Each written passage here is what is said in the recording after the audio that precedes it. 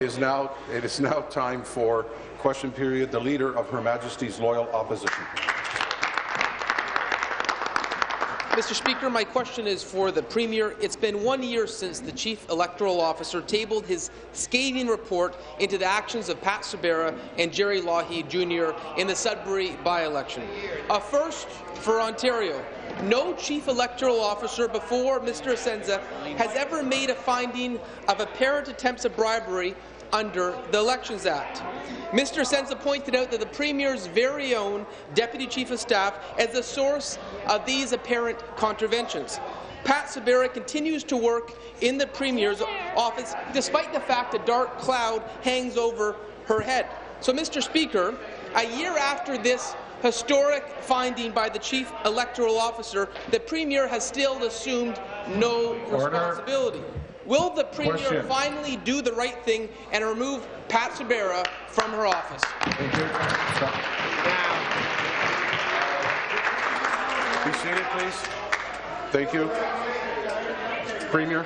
Yeah, thanks very much, Mr. Speaker. Mr. Speaker, I've been very open with the legislature and with the media and the public about any of the allegations that have been put forward, Mr. Speaker. As far as I know, the Elections Ontario investigation that the Leader of the Opposition is speaking about is ongoing, and will continue to cooperate with that independent investigation. Thank you. Supplementary. The member from Leeds Grenville. Thanks, Speaker. Again, back to the Premier. While Pat Subera may not have been charged with her partner in crime, Jerry Lougheed Jr., she continues to be under OPP investigation for the apparent contravention to the Election Act. Stop the clock. Start the clock. I know what to do when. Please finish. Never before has a Premier allowed someone with so much influence to remain in their position while under police investigation. Integrity in the Premier's office seems to be a foreign concept to this government. Mr. Speaker, if Ms. Subera is charged under the Elections Act, will the Premier finally ask her to step aside? Mr. Speaker, I've been very clear with the public. I've answered hundreds of questions on this issue. There's an Elections Ontario investigation going on. It's an independent investigation, Mr. Speaker. It's taking place outside of this House. We'll continue to cooperate with that investigation. Thank you. Final supplementary. The Premier, for 1 year, Ms. Subera has had unfettered access to the Premier and all the government's documents. Her predecessor, Laura Miller, is charged herself with making important government documents disappear. Common sense would dictate that Pat Subera step aside while under OPP investigation. And you heard the Premier. She won't even entertain the thought, because this Premier, like her predecessor, will stop at nothing to protect her own personal political interest and hang on to power. So, Mr. Speaker, why should the public believe that this government hasn't once again wiped away all evidence of wrongdoing? Government House Leader. Government House Leader. Well, Speaker, I think the common sense will dictate that the opposition will respect the convention of this House and not interfere in an ongoing investigation. I think, Speaker, clearly they have no other important issues to talk about. Clearly they have no plan for Ontario, that they continue to focus on an investigation that is outside the scope and jurisdiction of this legislature. In fact, Speaker, I will remind the member from Leeds Grenville himself, when he said himself back in February, stop interfering in an ongoing investigation and let it run its course. Speaker, I agree with him. The member from Leeds Grenville and the member from Renfrew Nipissing Pembroke come to order. Finish, please. Speaker, I agree with his earlier statement that there is an independent investigation. Let it run its course. I think the PC party should focus on building a plan for Ontario as opposed to just doing scandal mongering in this House. What? New question. The Leader of the Opposition. Mr. Speaker, my question is for the Premier. The government's recent agreement with the correctional officers only addressed one of the serious concerns facing our corrections system. Monty Vismler, the OPSU's Corrections Chair of the Ministry of Employee Relations Committee, said this recently to the Finance Committee in Windsor. The crisis is very real, and is compromising the safety of staff, offenders, and all Ontarians that we serve. He said in 1 year, the ministry recorded over 900 staffing-related lockdowns across the province. Lastly, he said we've seen a significant corresponding rise in inmate on-staff assaults, 855 in 2013 alone. Mr. Speaker, why is this government failing to protect the hard-working men and women who work in our corrections system? Premier.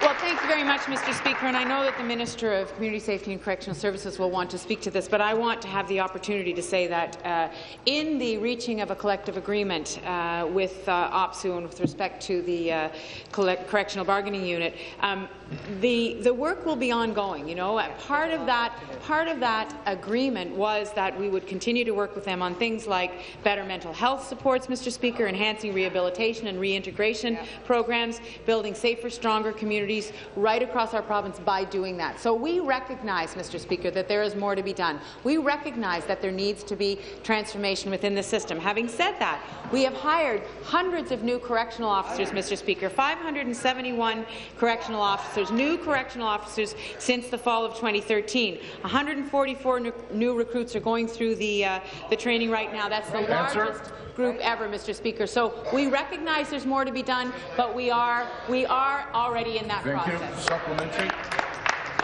Leader. Again to the Premier, in December I toured the Thunder Bay Jail along with several members of our PC caucus. Mr. Speaker, I could not believe the deplorable conditions could exist in a jail like this in the province of Ontario. The Mayor of Thunder Bay was being generous when he called it a rat hole. Mike Lundy, the head of the local correctional officers, said, "Toilets don't flush, they regularly back up and overflow down into the kitchen. Sinks have no running water. There are holes and mold throughout the crumbling structure. There are no working sprinklers or smoke detectors." Mr. Speaker, I am sure the Premier would never work in such disgusting conditions. Why then does she expect our correctional officers to work in these conditions?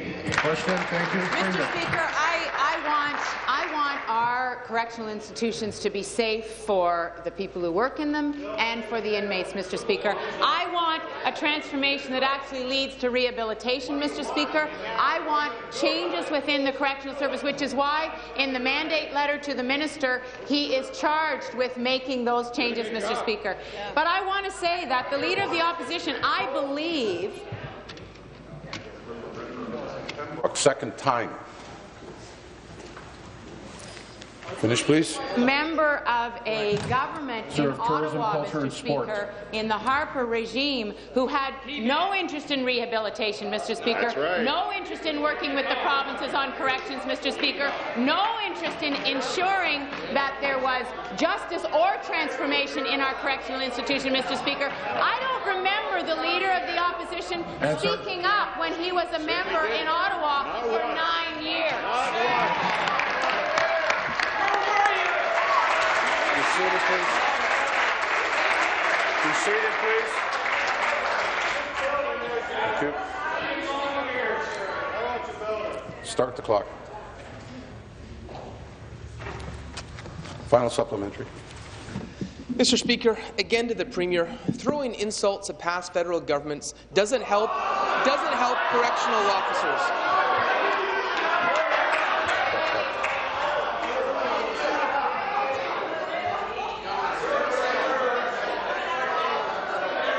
Start the clock.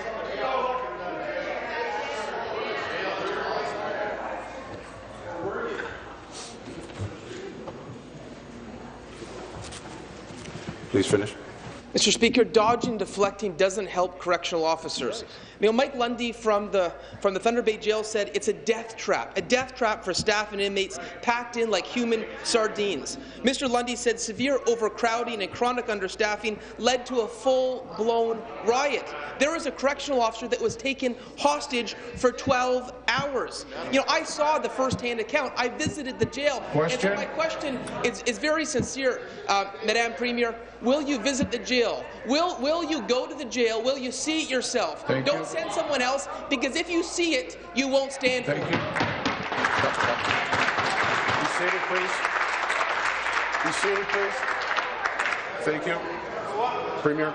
Speaker, I would just ask the Leader of the Opposition to do his homework and recognize I have been in jails, Mr. Speaker. I visited jails with the Attorney General when she was the Minister of Community Safety and Correctional Services. Yes. Mr. Speaker, that's exactly why in the Minister's mandate letter is a charge to transform that system, Mr. Speaker. I have visited jails. I understand, Mr. Speaker, that there are concerns.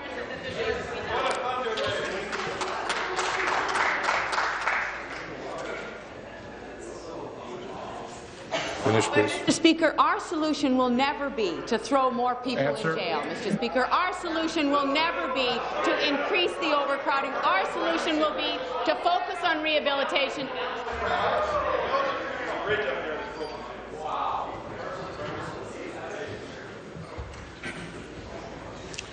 Your time is up, but I'm going to wait until I get some quiet. New question.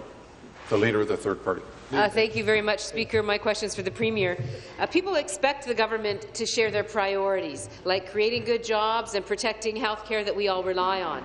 But this Premier just doesn't seem to get those priorities, Speaker. She doesn't seem to share those priorities with Ontarians. More than 400 registered nursing jobs have been cut from our hospitals since the start of January, Speaker. And almost every day we hear of another Ontario hospital that is being forced by the Premier to cut patient care.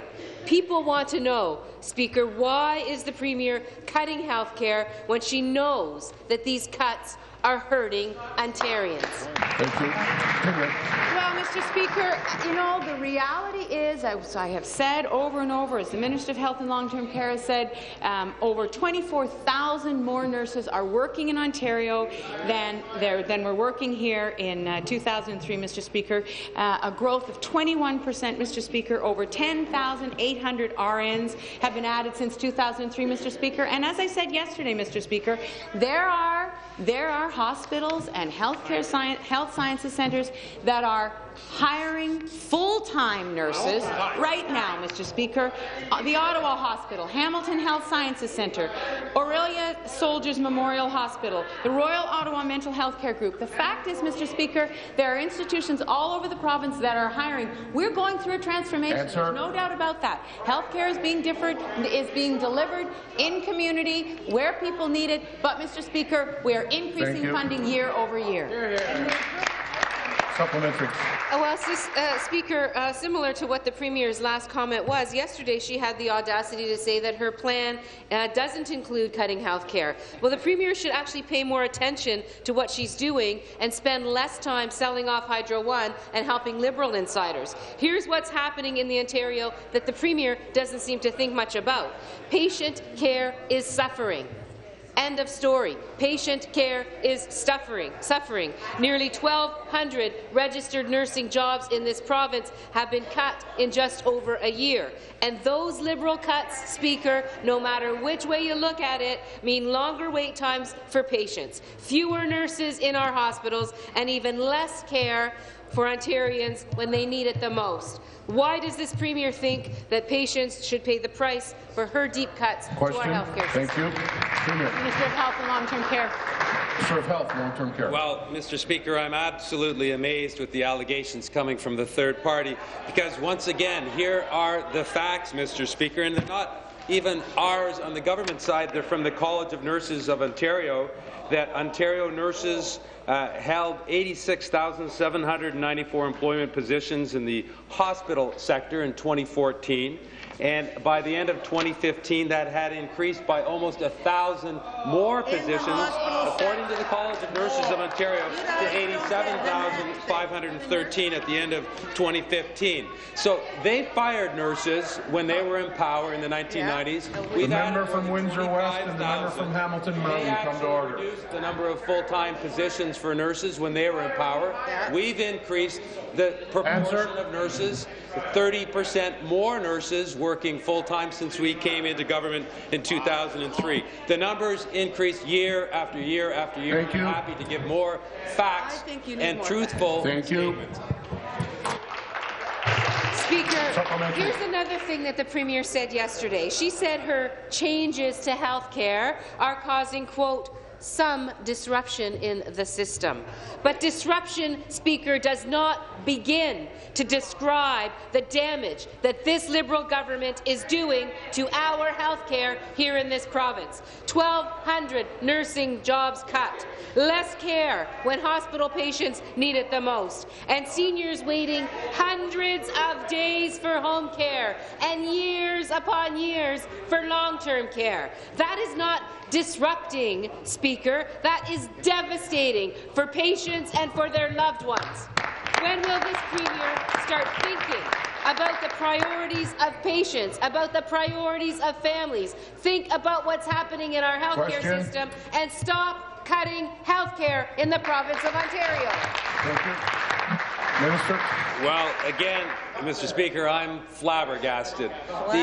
The facts are, when you look at the outcomes, when you look at wait times, the wait times that are being measured in this province and across the country, Ontario remains in the first place of the shortest wait times, Mr. Speaker, and that I could go on and on in terms of the outcomes. We have one of the best cancer care systems and best cancer outcomes in the world, Mr. Speaker, and I'm proud of that, and I'm proud of the hard work that all our healthcare professionals do day after day after day in this great province. Mr. Speaker, the truth is simply the opposite of what the third party would like to portray. We're increasing investments. We're increasing staffing across the healthcare system. We're making those important investments, an additional $270 million additional new dollars in home and community care this year alone, Mr. Speaker. Answer. We're making those important transitional reforms, but it's resulting in better care. Thank you.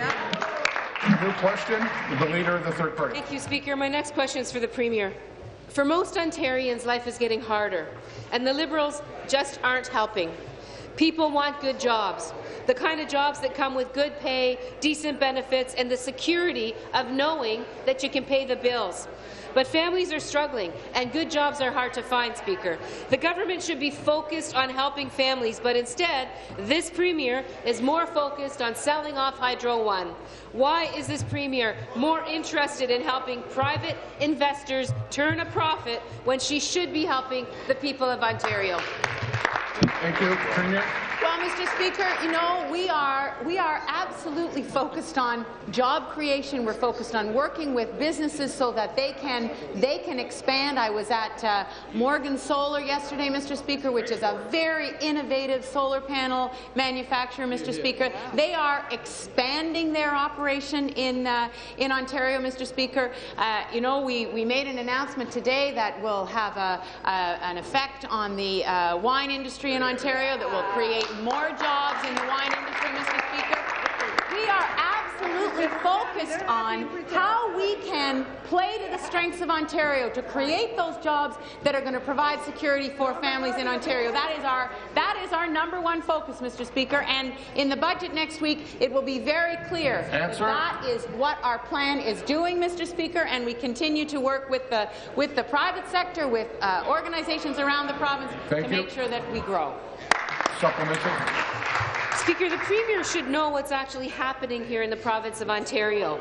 In Ontario today, youth unemployment has been above the national average for 12 years running, Speaker. The whole time this government has been in office, youth unemployment has been running above the national average. And fewer than half of the workers, Speaker, fewer than half of the workers in the GTHA are working in permanent full-time jobs. The Premier should be helping people and focusing on job creation, but she is more interested in the private investors and the profits that they can make off her sell-off of Hydro One. Ontarians deserve to know, Speaker, why is this Premier not working for them? Thank you, Premier. Minister of Economic Development, Employment and Infrastructure. Minister of Economic Development and Trade and Employment. Mr. Speaker, the Leader of the Opposition needs to get our facts straight. This province has grown by 208,000 net new jobs since the global recession. And don't be telling me those aren't full-time jobs. Every single one of those jobs are full-time jobs because we're migrating from part...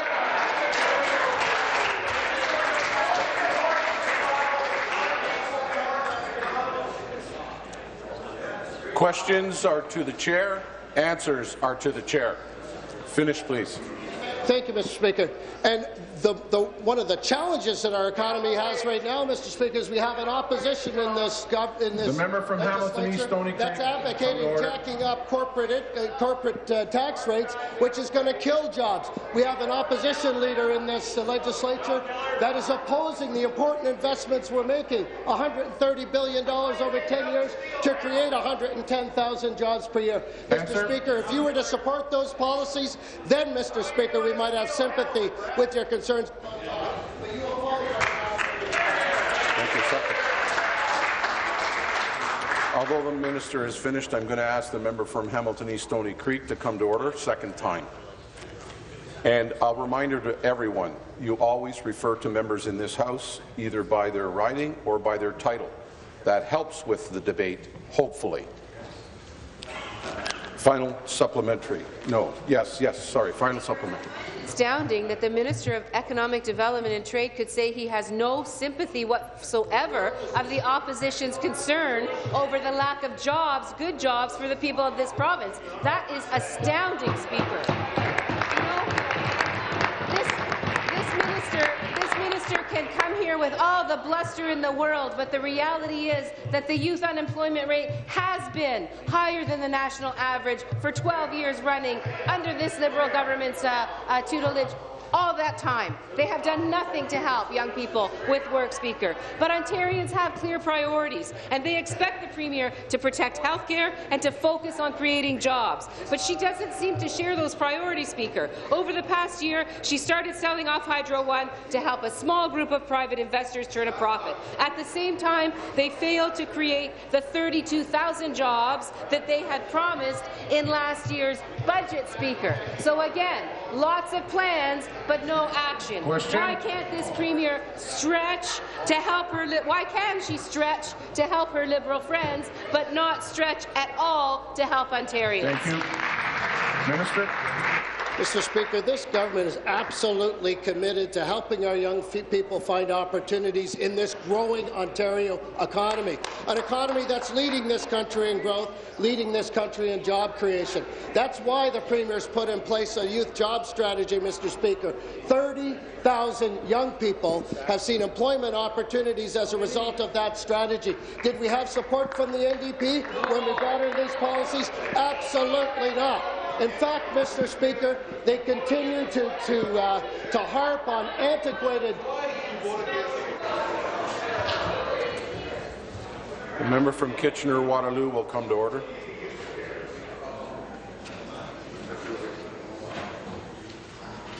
Please finish. Speaker, if the NDP really cared about youth employment, they would have the courage to make the investments that we're making in infrastructure that are providing our young people with apprenticeship opportunities right across this province, Mr. Speaker. They don't have that courage. We do. We're standing up for young people and jobs across this country. New question, the member from Haliburton, Kawartha Lakes Rock. Thank you, Mr. Speaker. My question is to the Premier. I've stood in this House and have said to the Premier repeatedly that she needs to do more to combat human trafficking in Ontario. I've called for a coordinated task force. I have flagged numerous instances demanding action, but this government has done nothing. As my private member's bill, Saving the Girl Next Door Act, outlines, a number of things can be done immediately, without further delay. Right now, although police units want to combat this crime, they do not have the resources they need. Very few police units are able to dedicate officers to deal with human trafficking, and most don't have the resources to start. Mr. Speaker, will the Premier immediately commit to providing the financial resources police services need to effectively combat human trafficking? Thank you. Mr. Speaker, I appreciate the opposition member's focus on human trafficking, and she knows full well that we are following up on the recommendations of the Select Committee. I was when we brought in our anti-sexual violence and harassment policy, It's Never Okay. I said at that time that the Select Committee was working on initiatives that were going to complement and continue the work of that policy. So we're already taking steps on the ground, Mr. Speaker. We're building building on the work of the committee. We're setting up that multi-ministerial advisory panel that was recommended. It'll be co-led by Minister Naqvi and Minister McCharles. They're going to work closely with the experts that were recommended on the front lines to bring forward a strategy which we will bring forward by June, Mr. Speaker. I've also asked the Violence Against Women Roundtable co-chairs to convene a special meeting on human trafficking, and our officials, Mr. Speaker, are already in conversation with Manitoba. It's clear to all of us that information needs to be better coordinated, and this work connects with the work of the Inquiry on Missing and Murdered Indigenous Women, Mr. Speaker. There's more to be done. Supplementary. Well, thank you, Mr. Speaker. And the crisis is now. We can take some actions now. We don't need to wait till June. In addition to the action items in my private member's bill saving the girl next door, we know the fight against human trafficking is woefully underfunded. So I've heard time and time again that more financial support is needed on many fronts. As it stands, our police colleges have no routine training on human trafficking. Police units need adequate funding for dedicated officers and further training. And since 2012, Manitoba has committed to at least 4 times what this province does. Mr. Speaker, will the Premier immediately commit to financial resources comparable to Manitoba's level and make human trafficking a priority? Thank you very much, Mr. Speaker. It is very much a priority. As I have said, I have already said that we are in conversation with Manitoba to understand what it is that they are doing. I'm sure that some of the measures in the private member's bill that the member is bringing forward will be part of the conversation as we develop the strategy, Mr. Speaker. But it will only be part of it. There is more. I understand there are 2 or 3 things that are being suggested by the member. There's a much broader strategy that needs to be put in place, Mr. Speaker. We're going to do that, and we're going to do it. We've already begun that work. So when the member opposite says the crisis is now, we understand that. That's why the work has started now, and that strategy will come forward. But it will be a complete strategy, Mr. Speaker, and I appreciate the input of the member opposite. Thank you. New question, the member from Essex. Thank you very much, Speaker. Speaker, my question is to the Minister of Economic Development, Employment and Infrastructure. Speaker, this government speaks about economic growth, but it is so out of touch with Ontarians that it doesn't even realize that millions of people are being left behind. This government failed to meet its job creation goals last year, not once, but twice. They failed to create more than 32,000 jobs that they themselves had forecast in last year's budgets. For nearly 2 years, Windsor and Essex County has remained among the top regions with the highest unemployment rate in the country, and Windsor also has the highest youth unemployment rate in the country for the 5th straight month. Minister, my question is simple. What will it take before this government stands up for Ontarians instead of prioritizing its powerful insider friends? Minister of Economic Development, Employment and Infrastructure. Well, thank you very much, Mr. Speaker, and I thank the member for the question. And look, the fact of the matter is, Mr. Speaker, since the recession, we've created 608,000 net new jobs, all full-time in this province. The challenge we have, though, Mr. Speaker, and the member's not completely off base, the challenge we have is there are regions in this country that were hit harder during the global recession than other regions. That's why, Mr. Speaker, we've created the Southwest Ontario Development Fund and the Eastern Ontario Development Fund.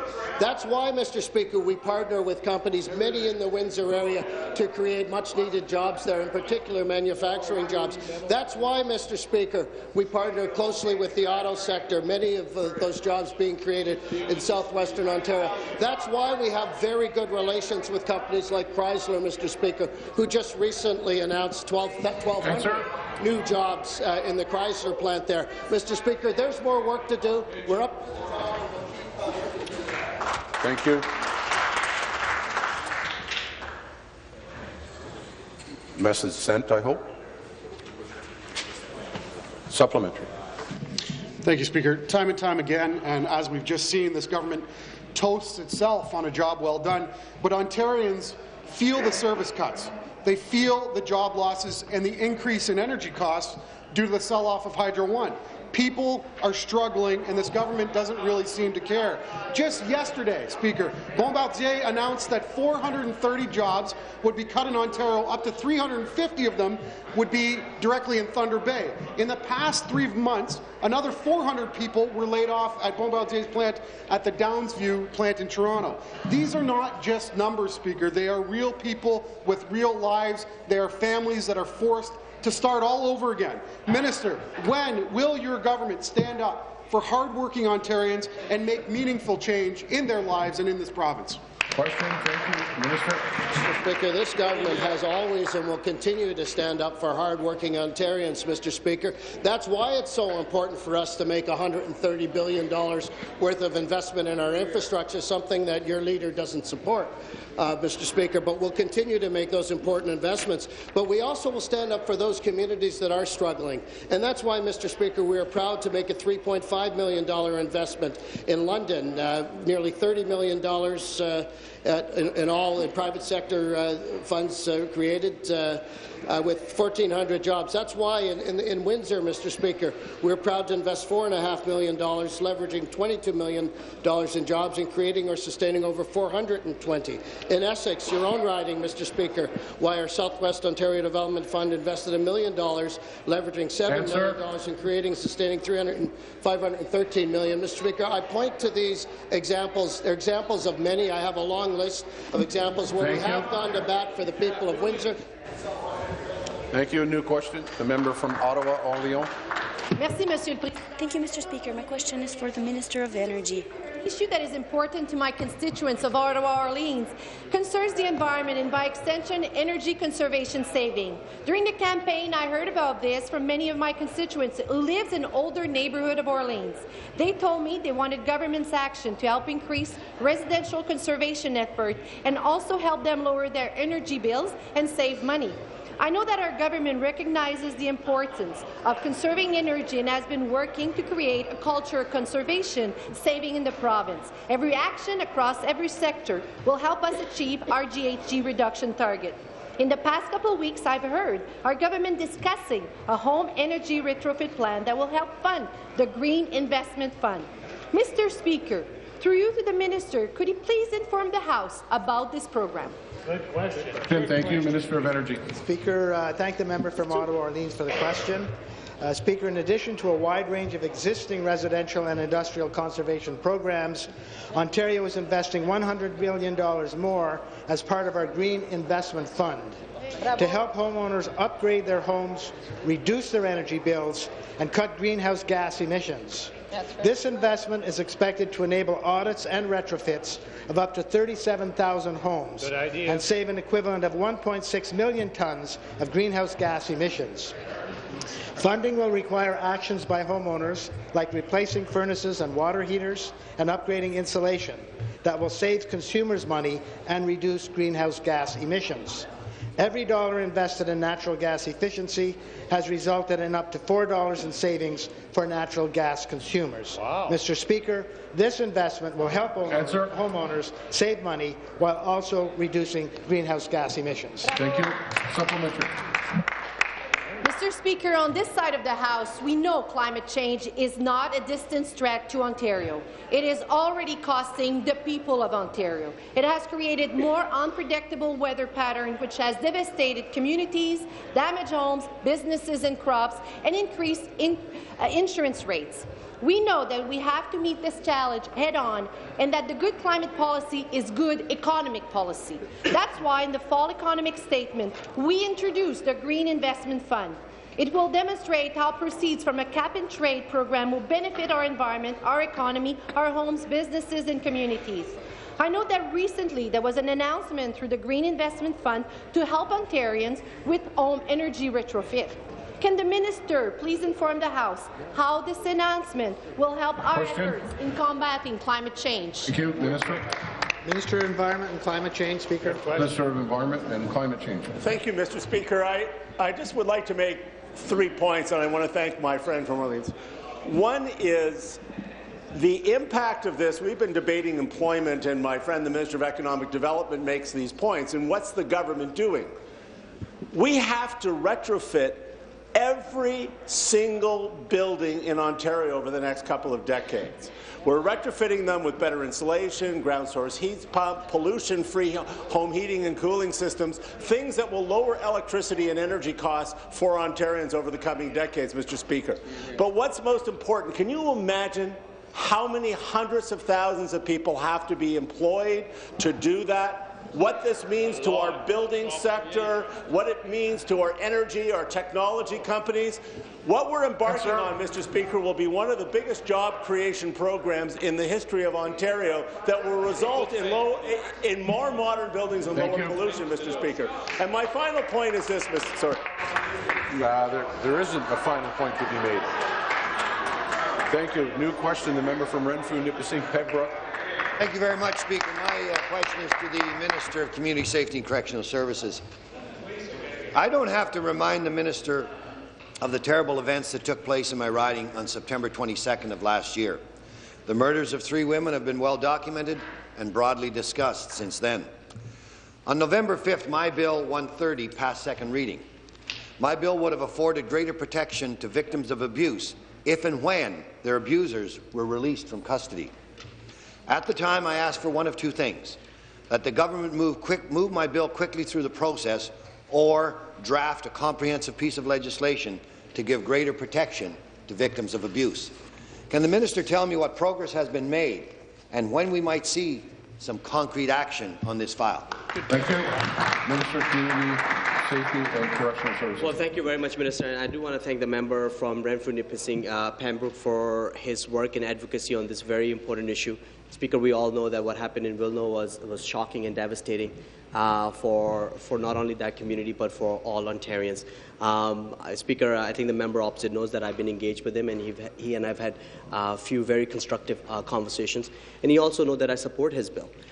In fact, Speaker, as the part of the work that my ministry is doing, the part of the work that the Premier was alluding to earlier, which is contained in my mandate later, is around transformation of our correctional services. This is very much in active consideration, and part of that transformation planning is to look at our legislation, identify deficiencies, how can we strengthen it, and I can assure the member opposite that his private member's bill is very much an active part of those discussions. Thank you. Glad to hear. Supplementary.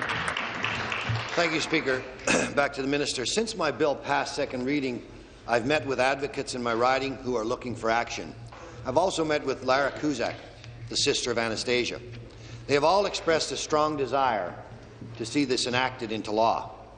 While I respect that this is only one part of the many things we can do for women who find themselves in abusive situations, it is nevertheless an important piece. This afternoon, my colleague from Haliburton, Kawartha Lakes Brock will be debating her Bill 158, Saving the Girl Next Door Act, which deals with the scourge of human trafficking. Speaker, it is time that this government tackled abuse from every angle and takes all measures to ensure that the children of today grow up in a society that will simply not tolerate any form of abuse or violence against women. We need a commitment to action, not words. Can we count on the minister's commitment today? Very nice. Minister? Speaker, absolutely. We have an activist agenda on this side of the House in not just talking about these issues, but actually coming with concrete strategies to address them. I think, Speaker, the time for more task force and studies is not what's needed here. We know what some of the challenges are. Our probation and parole officers do incredible work in the front lines, making sure that those who've been released from our institutions have the services available to them to better reintegrate in the communities. That's why, Speaker, one of the things I've been doing is meeting with probation and parole officers directly to hear from them, from their frontline experiences. I had an incredible meeting in Thunder Bay a few weeks ago where we had a very constructive discussion. I'm in London, Ontario this afternoon and visiting the local probation and parole office and meeting with the officers there to understand their perspective so that we can collectively transform the system that really focuses on reintegrating individuals back into society and breaking the cycle of reoffense in our communities. New question, the member from Parkdale High Park. Thank you, Mr. Speaker. My question is to the Premier. Earlier this month, we learned that ridership on the Union Pearson Express is not growing. It is, in fact, shrinking. President of the Union Pearson Express blamed Torontonians for not getting on board. But had Metrolinx bothered to listen to Torontonians, it would have known long ago that what they want is an electrified public transit service that is affordable and is accessible. Why is Metrolinx blaming the people for low ridership on the Union Pearson Express instead of listening to us? Transportation.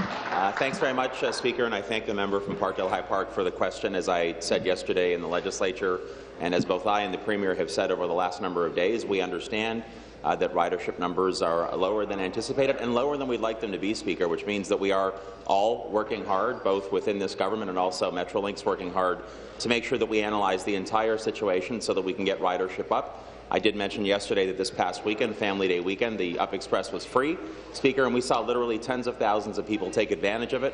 What we do understand is that when the Up Express is used, the research demonstrates that it is a service that is very well regarded, Speaker. Collectively, we have to work hard to make sure we get those numbers up, and we're looking at every aspect of the service to make sure that we produce that outcome. Thanks very much. Thank you. Supplementary. Mr. Speaker, back to the Premier. There are 10 times the number of riders on the Dufferin bus, and it doesn't have its own marketing department. The Union Pearson Express was originally supposed to be run by the private sector at no cost to the public, but the private sector understood that this business model wouldn't work. Despite this, the Minister of Transportation at the time insisted that the Air Rail link proceed as planned under the same flawed business model and asked Metrolinx to take over the project.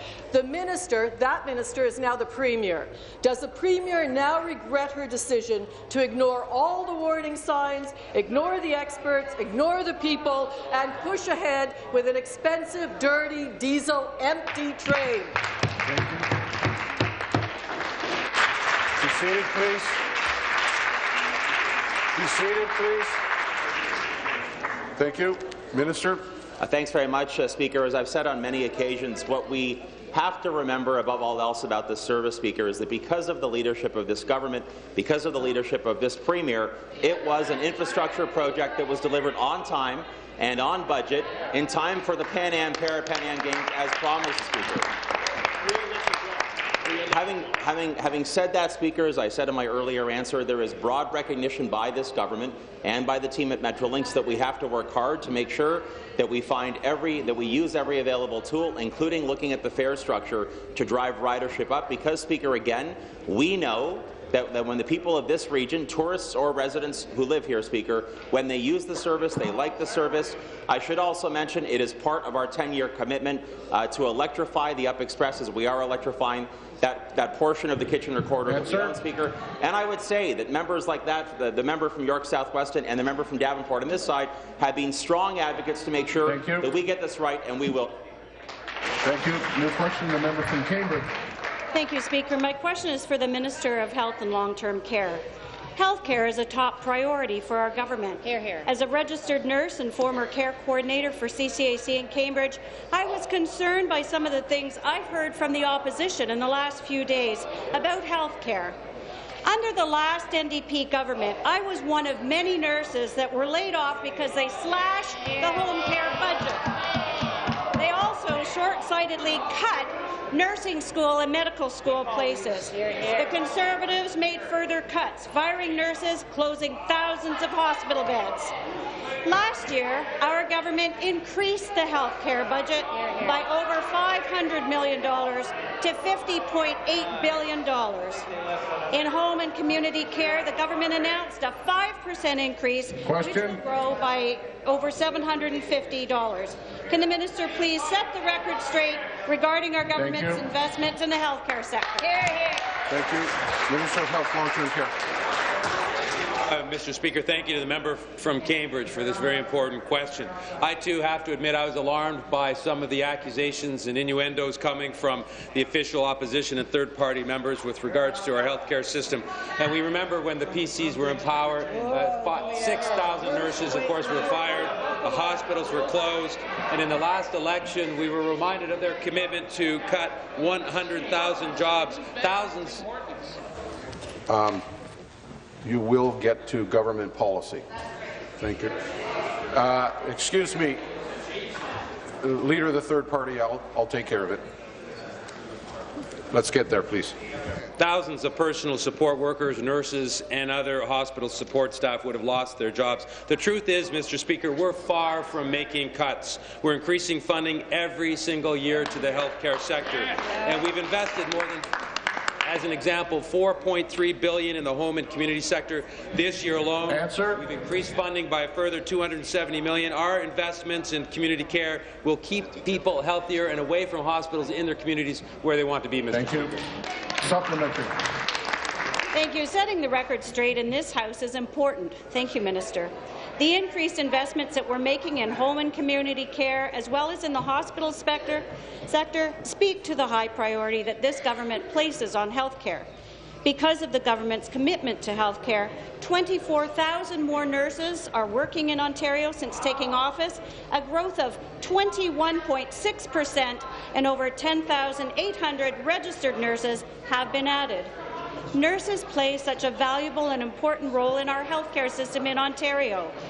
We know that 1 in 5 Ontarians will experience a mental health illness in their lifetime, and that this is a critical issue here in Ontario. I know that since 2003, our government has increased annual funding for mental health and addictions to more than $3 billion. Can the minister please inform the House of the investments the government has made in mental health and addictions? Thank you. Minister. Well, thank you again to the member from Cambridge for this question. And, Mr. Speaker, I can firmly say that this government is wholly and absolutely committed to increasing access to mental health care for Ontarians. Mr. Speaker, our government created a comprehensive mental health and addiction strategy to support Ontarians from childhood through to old age living with mental health and addictions challenges. And each year we're increasing funding to that sector, Mr. Speaker. Last year we committed to increase funding to mental health and addictions by a further new $138 million over the next 3 years. And we're also increasing our adaptability to meet the genuine needs of our patients. Just last month, Mr. Speaker, we announced that we're investing $16 million in 1,000 new supportive housing units across the province for individuals with mental health and addictions challenges. Thank you. Your question, the member from Chatham-Kent Essex. Thank you, Speaker. My question is to the Minister of Energy. Minister, it's a known fact that there's a major problem facing rural Ontarians. It concerns the future of family farming businesses. It's a known fact that farmers raising livestock are facing a major crisis that threatens the future of farming in Ontario. Ground current pollution is maiming and even killing their livestock. It's crippling their financial opportunities to live the Ontarian dream. They feed cities. They feed you and I, our families, and our neighbours. Minister, are you willing to enforce recommendations from the OEB's staff discussion paper of May 2008 that stipulates that LDCs cannot put current into the ground? Thomas Edison said it, and who knows more than him? Speaker, to the minister, are you willing to save the family farm? Minister of Energy. Minister of Agriculture, Food and Rural Affairs, Mr. Speaker. Minister of Agriculture, Food and Rural Affairs. Well, thanks very much, Mr. Speaker, and I want to thank the honourable member for Chatham-Kent Essex for asking the question this morning. I know there will be a debate this afternoon. He's bringing forward a private member's bill on this topic, a bill that was previously introduced in this House by a former colleague of ours, Maria Van Bommel, the member from Chatham-Kent Essex, I believe. And look, I also have the advice of a professor from Trent University, Dr. Magnus Hava, who is in the members' West Gallery today. This is a very serious problem for livestock owners in the province of Ontario. We do know just recently that Hydro One and the Ontario Federation of Agriculture are working together to study this issue in detail, and I'm pleased that some steps have already been taken to address it. I encourage, of course, livestock owners when I'm chatting to my friend Ralph Dietrich, head of the dairy farmers in the province of Ontario, and just last night at the Beef Farmers of Ontario, I had a discussion about this important topic. Thank you. Supplementary. Thank you, Speaker. Minister, voltage won't kill, but current does. And we have to ensure that we're measuring the right thing. Minister, my bill was directly inspired by the work of former Liberal MPP Maria Van Bommel from Lambton, Kent, Middlesex. She attempted to pass the bill back in 2006. All three parties spoke in support of the bill, including yourself. I believe that a good idea for Ontarians shouldn't matter who presents it. This afternoon, Speaker, we will be joined by members from numerous farming associations that frankly really don't care whose name's on the bill. They just want to see action now. So, Speaker, to the Minister, will you keep the spirit of cooperation alive and pledge to support Bill 161, the elimination of ground current pollution? Question. Thank you. Minister. Mr. Speaker, I want to thank the member for his supplementary question today, and I can assure him the Government Caucus will be supporting his bill this afternoon. Hear, hear. Because it's a very reasonable bill, and we're very reasonable people on this side of the chamber. Mr. Speaker, I just want to talk about the pilot that's going on with the OIA. We're making progress on this. The pilot is looking at to identify and assess mitigation incidents for stray voltage occurring, assessing alternative approaches to testing, look broadly at how electrical systems contribute to current and voltage on farms, and address how standards and procedures apply. In fact, Mr. Speaker, we're doing a pilot in Little Britain, Ontario, in the riding of Halliburton, Kawartha Lakes, Brock, the member right across the road here. Thank you. The question, the member from Nickel Belt. My question is for the Premier.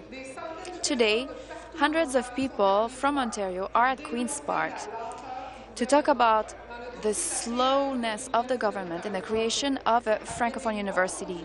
After months of consulting Francophones of all regions in Ontario, the result is very clear. We want a French language university for Francophones. The final document was given to the Premier on the 18th of February 2015. It's a year ago. Will the Premier explain why she still hasn't put in place this committee for a Francophone university? Thank you for this question. It is very important for me to have a program for Francophone students in French in the whole of the province. And I would like to say I have talked with the students and I have told them that it is a priority for me to have access to all study programs in French if a student wants this option. Is it necessary to have a building? I don't know. I cannot say right now. If we have a building in this or that community, do we have to have a building in another community? I don't know. So we have to consult the people and work with the communities. It is very important, as I have said. Students must be able to access all programs in French in post-secondary education. Thank you. To the Premier. 611,500 students in the province do not have access to the programs they want, and 2,000 are already registered for this Francophone university. We have worked with schools and with school boards. We now need this Francophone university. We have consulted people, we have written the reports, and the Francophone community is united. They do want this French language university. And I have to say that the Legislative Assembly has voted in favor of Bill 104 for the creation of this university. When, with this transitory committee, will be put in place.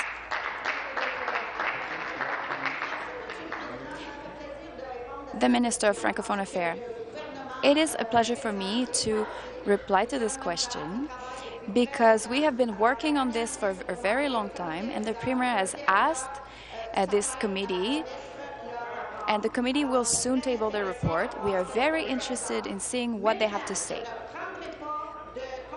However, I will not take any advice from that government when they were in power. They established a college that did not give us nothing. It cost millions of dollars. Ontarians had to pay for this, and it didn't give us anything. The government which at the time, which is now the opposition party, closed it, and we could not say anything at the time because it was a really bad structure.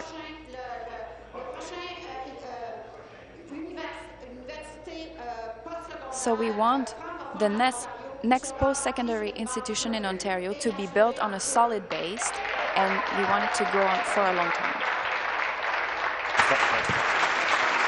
Be seated, please. Be seated, please. New question, the member from Etobicoke North. Merci, Monsieur le Président. Thank you, Mr. Speaker. My question is for the Minister of Education. In Ontario, schools benefits when we have parents involved, excited and engaged and contributing. In my own riding of Etobicoke North, I've seen how good schools can graduate up to become great schools by the increased engagement of parents. Psychological and sociological research demonstrates that there is a positive link between student achievement and parents' involvement, expectations and guidance. Schools in my own riding, Speaker, have benefited from some of the more than $60 million we've invested since 2006 to support parent engagement. Speaker, my question is this. Minister, this very week you announced grant applications for the 2016-2017 school year, which are now open. Can you please tell this House more about what this means for Ontario students and families? Thank you. Minister of Education. Yes, thank you, Speaker, and thank you to the member for the question. Ontario is helping parents get more involved in their children's education by supporting local parent-led projects that encourage student learning and promote well-being. In the 2015-16 school year, the province funded more than 2,200 projects that helped identify barriers to parent engagement and found local solutions to help more parents be engaged in their children's learning. In fact, since 2006, Speaker, the government has awarded over 17,000 grants to school councils and over 680 regional or provincial grants, a total investment of over $27 million to parent-led projects. Parent Reaching Out grants demonstrates that parents are working to find local solutions to enhance parent engagement. Thank you. Supplementary. Merci, Madame la Ministre, pour votre... Thank you, Minister, for your response. Ground benefits. For example, Albion Heights Junior Middle School, Clairvaux Junior School, and in fact 22 schools in my riding have benefited from these particular grants. And given the knowledge-based economy of tomorrow, I believe that the Parent Reaching Out grants are a key part of Ontario's family engagement strategy, and this is embedded throughout the goals of our renewed vision for Education Ontario. Minister, would you please elaborate on what projects are included and how you envision they will benefit children's education in Ontario? Thank you. Minister. Yes, thank you, Speaker. The Parent Reaching Out grant includes funding for parent involvement committees and school councils, and for local projects like family math nights, resources to welcome parents who are new to Ontario to learn about the Ontario education system, a whole host of things. For example, some of the projects that parents have chosen, we help parents with resources to help them support their children's learning, information on topics like bullying, child care, math homework, the new health and phys ed curriculum. We've made a lot of parent resources available, a lot of resources around online social networking safety, how to be safe on the internet. Answer. Speaker, we know that when parents are engaged, their children do better, and that's why we are encouraging parents to get involved in their children's education. Thank you. Thank you. New question. The member from Thornhill. Thank you very much, Mr. Speaker. My question is to the Minister of Government and Consumer Services. Mr. Speaker, last year over 1,000 counterfeit accessible parking permits were confiscated in Toronto, up by 28% in just 1 year. Apparently, motorists are able to easily access or create these fake permits. This government's response was to tighten up security on newly issued permits only. Mr. Speaker, I would like the minister to explain how barcodes on new permits will help to alleviate fraud, since the old permits, which are easily counterfeited, are still accepted until they expire? Thank you. Minister of Government and Consumer Services. Thank you, Speaker, and I appreciate the question. I think the member knows full well the importance of these permits to Ontarians and to those who need them and need access to these spaces in Ontario. The last thing we want to see is anyone counterfeiting or fraudulently using these types of permits in Ontario. We think that is a despicable practice for somebody to fraudulently take a permit and take a spot or a space from someone who has a disability or is in need to have that type of access. So, Speaker, on this side of the House, we're concerned about that issue. We're taking steps within our government and our ministry to tighten up the security of these permits, to make them tougher to counterfeit, and that was the purpose of the announcement. That's what we're aiming to do, Speaker. We're going to continue to work with the accessibility community to continue to make these permits stronger for Ontarians and to reduce fraud that's out there in the province. Thank you, Speaker. Thank you. Supplementary.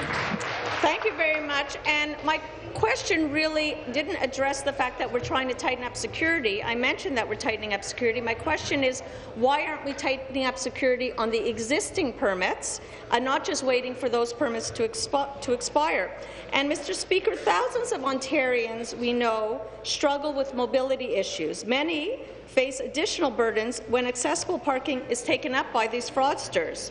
When designated spots are unavailable, motorists with permits are sometimes allowed to park in no parking or no stopping zones. Unfortunately, our accessible parking rules vary from municipality to municipality, resulting in much confusion. For example, Thornhill resident Michelle Zalden received a ticket in the City of Vaughan for parking with a permit in an area that's acceptable in Toronto.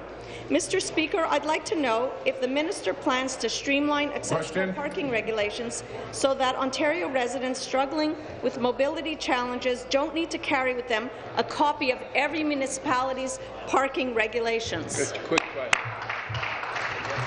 Thank you, Speaker. I appreciate the supplementary question. And as the member knows, we've taken a number of steps to increase the security measures, increase fines related to this. And I'm certainly happy to take any suggestions that the member may have back to the ministry to review them, to work with the member opposite to continue to raise the standard in how we protect consumers and those individuals with accessibility needs in Ontario. And I should remind the member, and I think the member knows, that not all of these disabilities and individuals they're obvious disabilities or they're visible disabilities. And so we need to make sure that the permits are provided for individuals who need them in Ontario. I'm committed to working with the member opposite to do all that we can to strengthen these provisions for individuals who need these permits. Thank you. Thank you. Minister of Agriculture, Rural Affairs and Food on a point of order. Mr. Speaker, I just want to remind everybody that the Ontario Agricultural Sustainability Coalition is having a reception in room 230 and recommend all members to drop by. Thank you. The member from Niagara West Glanbrook. Thank you, Speaker. I want to call members' attention to a special guest who our member is having lunch with shortly. We're joined, Speaker, by Assemblyman Walter Mosley. He's a Democratic Assemblyman representing Brooklyn for the state of New York.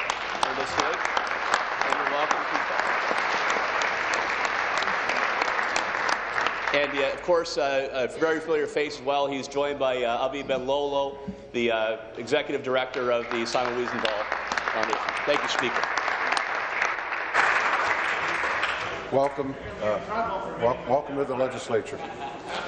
We have a deferred vote on the motion of second reading of Bill 119, an act to amend the Personal Health Information Protection Act 2004 to make certain related amendments and to repeal and replace the Quality of Care Information Protection Act 2004. Calling the members, this will be a 5-minute bill.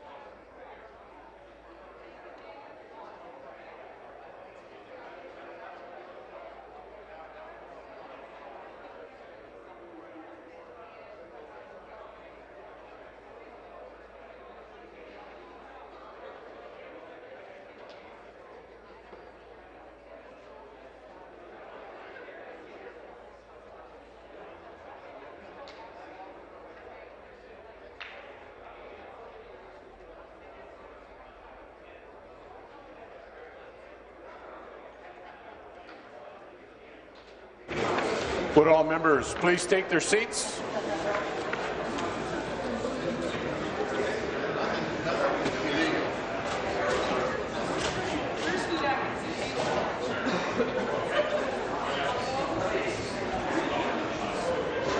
All members, please take your seats.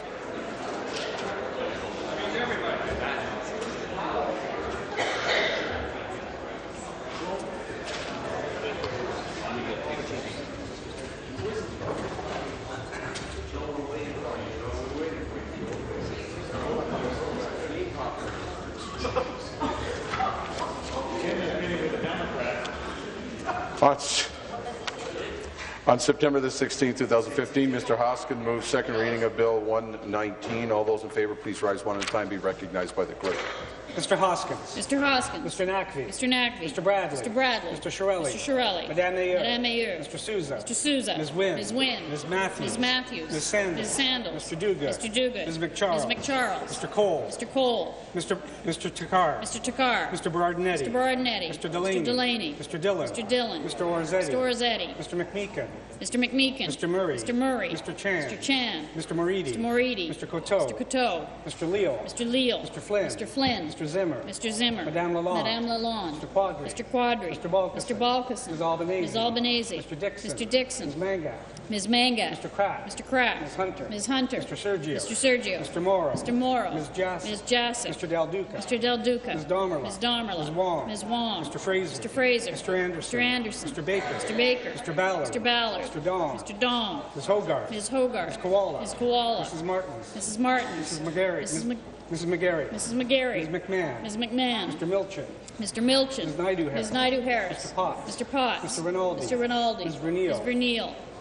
Mr. Urick. Mr. Urick. Mr. Arnott. Mr. Arnott. Mr. Hardeman. Mr. Hardeman. Ms. McLeod. Ms. McLeod. Mr. Wilson. Mr. Wilson. Ms. Jones. Ms. Jones. Mr. Brown. Mr. Brown. Mr. Clark. Mr. Clark. Mr. Fideli. Mr. Fideli. Mr. Yakubuski. Mr. Yakubuski. Mr. Miller, Perry Sound, Muskoka. Mr. Miller, Perry Sound, Muskoka. Ms. Scott. Ms. Scott. Mr. Barrett. Mr. Barrett. Mrs. Monroe. Mrs. Monroe. Mr. Hudak. Mr. Hudak. Mr. McLaren. Mr. McLaren. Mr. Bailey. Mr. Bailey. Mr. Smith. Mr. Smith. Mr. Harris. Mr. Harris. Mr. Nichols. Mr. Nichols. Ms. Marteau. Ms. Marteau. Madame Jelina. Madame Jelina. Mr. Singh. Mr. Singh. Ms. Horvath. Ms. Horvath. Mr. Bisson. Mr. Bisson. Mr. Vantall. Mr. Vantall. Ms. DeNovo. Ms. DeNovo. Mr. Tabbins. Mr. Tabbins. Mr. Miller, Hamilton East, Stony Creek. Mr. Miller, Hamilton East, Stony Creek. Ms. Sattler. Ms. Sattler. Ms. Taylor. Ms. Taylor. Mr. Natashak. Mr. Natashak. Ms. Armstrong. Ms. Armstrong. Ms. Fife. Ms. Fife. Ms. Forster. Ms. Forster. Mr. Montag. Mr. Montag. Ms. Gretzky. Ms. Gretzky. Mr. Gates. Mr. Gates. Ms. French. Ms. French. All those opposed, please rise one at a time. Be recognized by the clerk.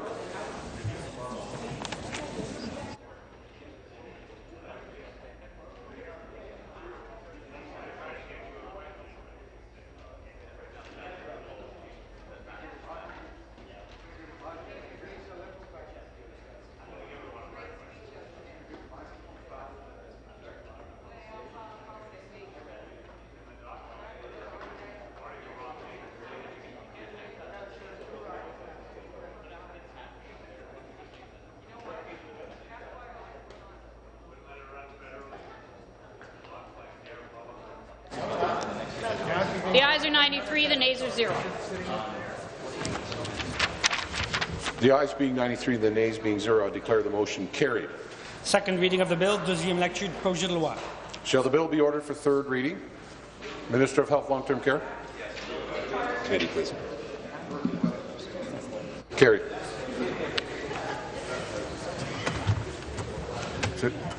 Member from Nickel on a point of order. Morning, as I was talking to the motion concurrence in supply, I said 69 layoff in Windsor. It was 169 nurses being laid off in Windsor. Thank you. I made a mistake. Minister of Economic Development, Employment and Infrastructure. Just a record correction, Mr. Speaker. At one point, I think I meant to say 608,000 net new jobs created since the recession. For some reason, I think I said 280,000, which wasn't even close. That's why the Premier was looking at me funny, Mr. Speaker. Thank you. And on that note, I do want to bring to everyone's attention that when you correct the record, you only correct the record. In the last little while until today, and I'm glad it happened today the way it did, there were people making editorials or making comment or debate. That's not the purpose of correcting one's record, so we will stay focused on correcting one's record. There are no further deferred votes. This House stands recessed until 1 p.m. this afternoon.